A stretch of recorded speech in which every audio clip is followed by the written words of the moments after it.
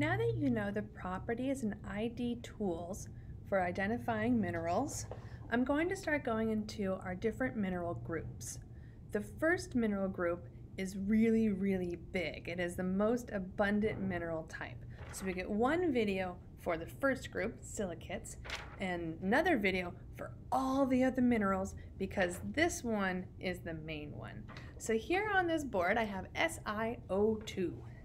Si, on a periodic table of elements, is silicon. And silicon, like Silicon Valley, is an element that is commonly found in rocks. The reason Silicon Valley is so called is because any motherboards or chips or computers are made with silicates. So if you were to go and get some sand and melt it down and turn it into fine sheets, those sheets of silicates are what's used in computers, ergo Silicon Valley. So silicates, the first part is silicon. The other part, the O2, that's oxygen. O2 on its own is a gas, but when it binds up with the silicon, it becomes hard, it becomes solid, and that's a requirement for being a mineral. So the silicon-oxygen combination is really abundant. About 80% of the Earth's crust is silicates. The most common silicate mineral is quartz. That's what this one is here. My best friend has a cat named Quartz, and quartz is a silly cat, so that's how I remember that quartz is a silicate. Plus I know it because I'm a geology teacher, but it's an easy way to remember it.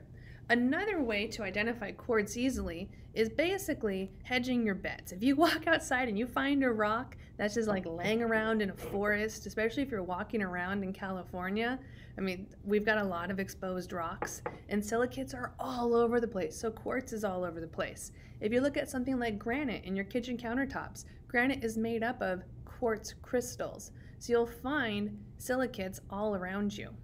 I mentioned in my introductory icebreaker video that I love to go rock climbing.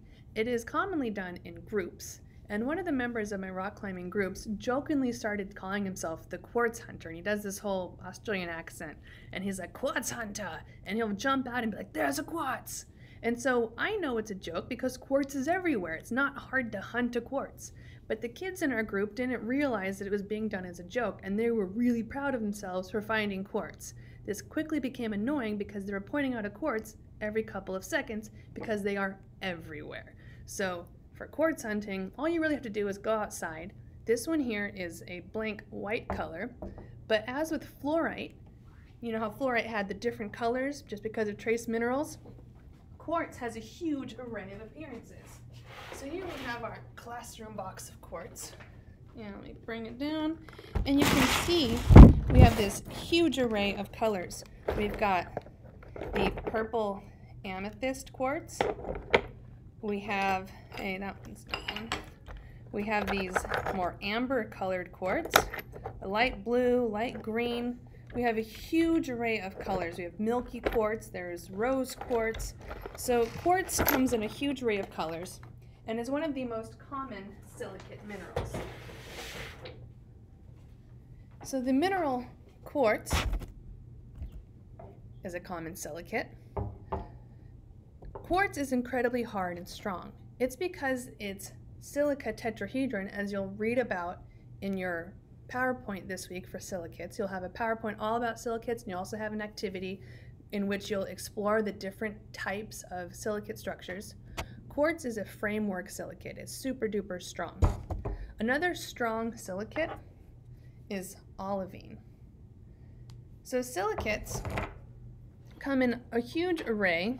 You also have what's called a sheet silicate. Sheet silicates are so called because they have a singular plane of cleavage, as opposed to quartz, which has an irregular fracture. It's not going to break regularly.